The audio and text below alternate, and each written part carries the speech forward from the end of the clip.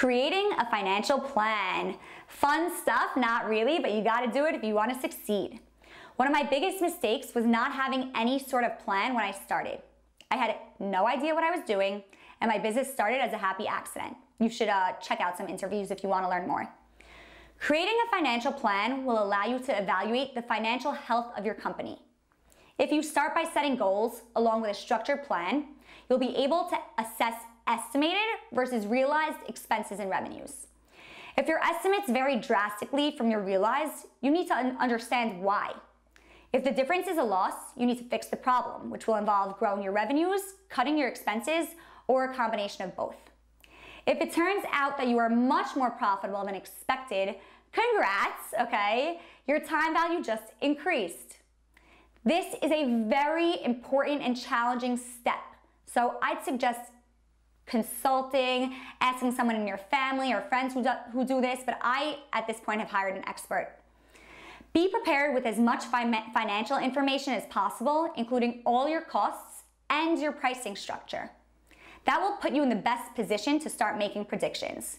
Now, I found one of the hardest parts of this process to be making predictions, which is why I definitely recommend asking an expert. Now, what do I mean by making predictions? You need to make revenue predictions. You'll always have more information regarding your costs, but predicting your sales can be tricky, but it is a crucial part of the financial plan. It's half of it. In the beginning, you won't have any existing data regarding revenues. So how do you start? I'd say a good place to start is by thinking of your total audience and factoring in a conversion rate.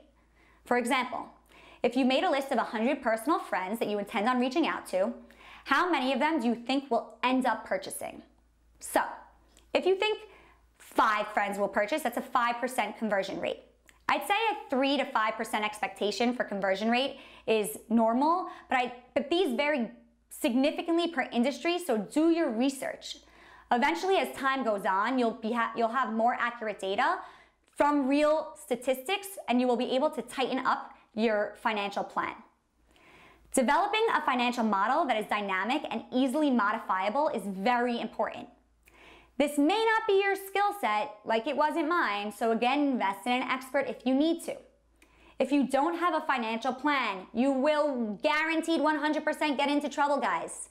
I certainly did, and it has taken me almost 6 years to get to a place that is not only healthy, but scalable and efficient.